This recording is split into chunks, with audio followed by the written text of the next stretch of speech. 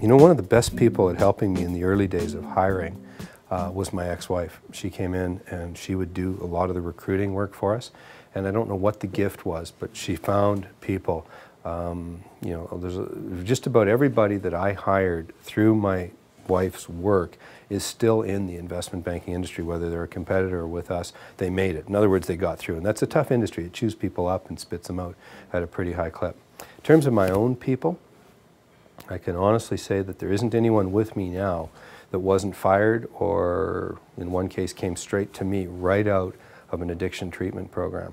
So I took a leap of faith on people who might have otherwise had a pretty tough time getting employment. And the team I have around me, there's 7 or 8 people that report to me directly. I'm comfortable that there isn't one of them that's going to be looking for other work or other employment till the end of our working careers. So I built a team around me, basically taking a bit of a leap of faith on people who I think in many cases made mistakes that probably I can, well, I shouldn't say probably, that I absolutely relate to.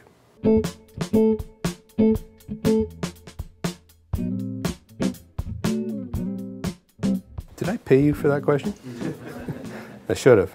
It's actually one of my favorite topics, and I've actually got the University of Calgary wanting me to pitch on that very question to their faculty council, because I am very, very passionate about the fact that I think at both the university and the high school level, every single student should study the 3 following things. Number 1 is marketing. I don't care if you're a doctor, a lawyer, a veterinarian, a nurse, I don't care what area you study. Marketing is critical to differentiating yourself against your peers in terms of finding work.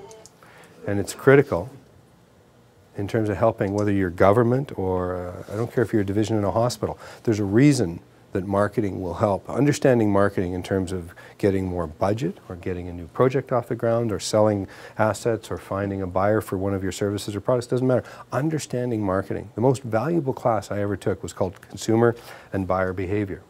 I wish I'd taken it 3 times. I enjoyed it so much. Understanding the value of brand and the value of goodwill and the value of a logo and post-purchase dissonance.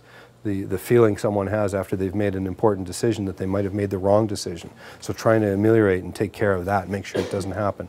All of those things around the marketing world are just so, so important. And I see that's one of the key gaps, I think, often, you know, the accounting students and the investment bankers that I run into in terms of trying to get into the investment banking world know squat about marketing. And yet if you can't sell the deal that you've brought in, it's still stuck. You haven't made a dollar. And so marketing, marketing, marketing, very, very important. Number 2, I think we, as a nation, should start to celebrate and understand the whole concept of entrepreneurship at an earlier stage. It's not about, I mean, there's that whole debate, if you saw Trading Places with Jamie Lee Curtis and Eddie Murphy, and the debate over, is it nature versus nurture? Well, I think nature, some people are innately more interested, and part of that's cultural. The East Indian, Jewish communities, there's cultural support. You know, the Chinese laundries, the Chinese grocery stores, the Chinese restaurants that opened up across Western Canada. I mean, some of those were done out of necessity. People would come as immigrants, they had to make a living. What are they going to do? So they migrate to what they're comfortable doing. But as a nation, we don't celebrate the entrepreneurial process. And one of the things I love about Dragon's Den is it's a platform for doing that. But we don't celebrate that whole process because we don't understand it. My dad, in the 2nd year of running Wilson Mackey, my dad came to me once and said, "Are you still looking for a job?" I'm making $1 million+ a year, and he asked me if I was still looking for a job. And again, it's people defining you by who you work for, not what you're doing and how you're doing it. It's who you work for. If you're not carrying a business card for an organization, you must not be quite making it. And again, that's a mindset. You know, our nation was opened by hunters and trappers and fur traders and farmers, and these guys were the classic entrepreneurs. And I think we forgot over time how important that whole mindset is. I think we send people, students go off to university to be lawyers and engineers, instead of to study law and study engineering. They want to be lawyers and they want to be engineers. If we started training them and educating them about what the entrepreneurial process is, they might say, gee, I'm going to study law and then I'm going to do something real. Not that, is there any lawyers in the room?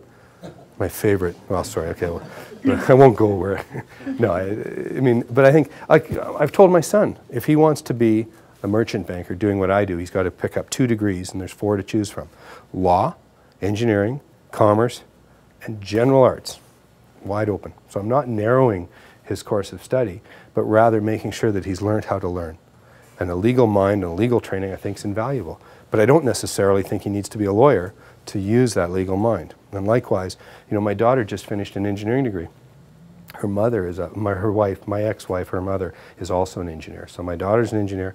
She just finished, spent a couple months drunk traveling Europe, and now she's back, and I think she's going to end up at a cooking school in New York City. I'm excited because she's following her passion. I don't think she's wasted her engineering degree at all. Not at all. Her mother disagrees with me vehemently, so we've got a gap there. But again, celebrating the entrepreneurial process, Rebecca may come out of cooking school and start a chain of, I don't care what she is, I don't even want to hint at that stuff because I want my children to celebrate their own interests and pursue their own dreams. I don't want them to live out mine. I've never once spoken to my kids about what I think they should be doing in terms of career. Should they be doing something? Yes, so make sure they're doing something, but I don't care what it is as long as they're following their passion.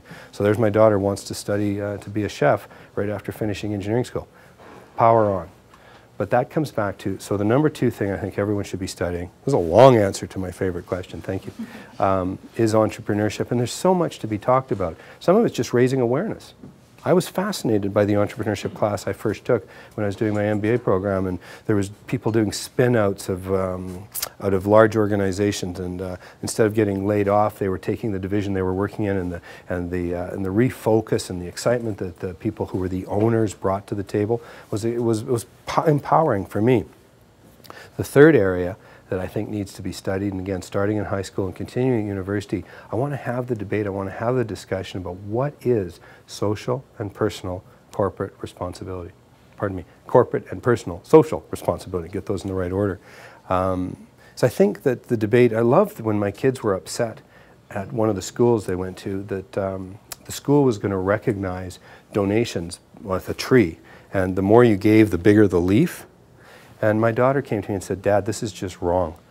I think it's arrogant if people who can afford to give $100,000 versus people who can afford to give $5,000 should get a bigger leaf. They should all be equal. And I said, well, you know, there's often a benefit of giving more, and there should be more recognition. She was upset, just tore me apart. I ended up going and meeting with the principal and said, look, you know, my ex and I gave 100, but we want a small size leaf, because what we weren't respecting was how the kids felt about the competition that was going on amongst the parents to who had the biggest dick, or biggest wallet, sorry. Edit. But that came up in discussion anyway. But my real point was that what was empowering was having the discussion. You know, should all giving be altruistic? Well, we as a firm, First Energy, said right out of the chutes that we will make our marketing budget our charity budget. We were shameless about asking for something in return. We wanted recognition. Nothing wrong with that. But at the same time, I also respect my ex-wife who will not give $1 with her name attached to it. She's an active philanthropist, but it's all done anonymously. She feels just the opposite of how I feel. I think there's leadership embedded in what you're doing. But again, my daughter would point out, you don't have to be arrogant about it. You don't have to have the biggest leaf on the wall to show leadership. Just to finish off on that, the whole concept of having the debate and the discussion over what constitutes good philanthropy, raising awareness in the eyes of these children, having the debate excites me because there's no right or wrong answer. You know, as Mother Teresa said, there's no act of charity too small. So if we get kids thinking about doing something for their world that we're in, we're going to be better off for it.